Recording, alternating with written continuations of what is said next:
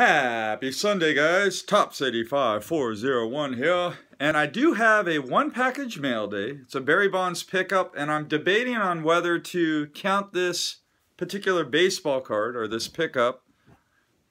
God, that glare from that Mickey Mantle. Here's what, that's what's always glaring, guys, that picture of Mickey Mantle. But for some reason, if I sit at the wrong angle, it's just horrible glare. So let me move over here. Anyways, this one pickup is a Barry Bonds card, but I'm debating on whether or not to add it as a unique item in the collection. So let me show you what I picked up. This is a Barry Bonds, Bobby Bonds dual autograph card from 1993 Bowman, and it's not a pack certified autograph. This was post-production autographed by both Barry and Bobby Bonds. Really cool card. Love this card. I can't think of any other card off the top of my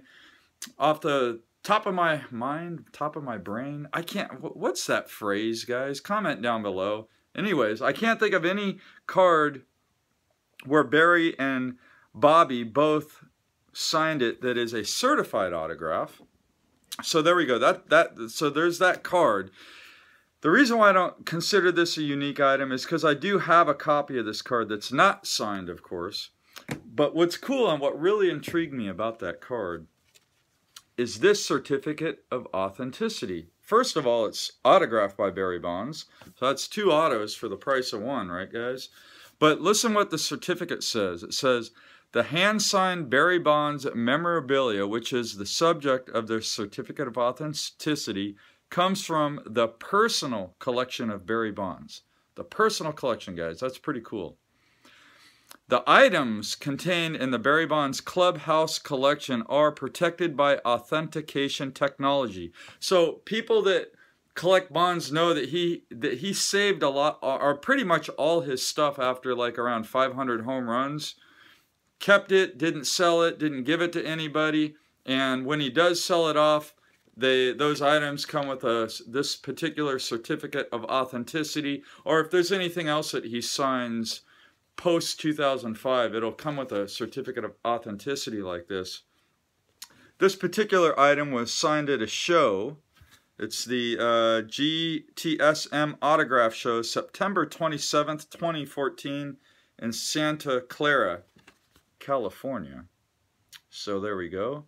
Just a cool item, guys. Just a cool item. It's very, very intriguing. It's kind of fun to add items like this into the collection. Kind of that unique piece. I've talked about this with Schmitty quite a bit. He's got a lot of unique items in his collection. And also, this pickup reminds me a lot of some of the items that you'll find in Carter's Kids collection, aka Steve, where he bought cards that belong to Gary Carter.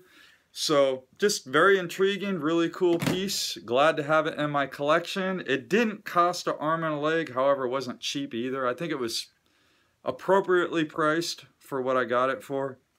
But just glad to have it, very proud of it, and that is the pickup tonight. So guys, comment down below, let me know what you think, and as always, happy collecting! Whoa, that glare. Just want to give you guys one more good view. But the glare, the glare, the glare.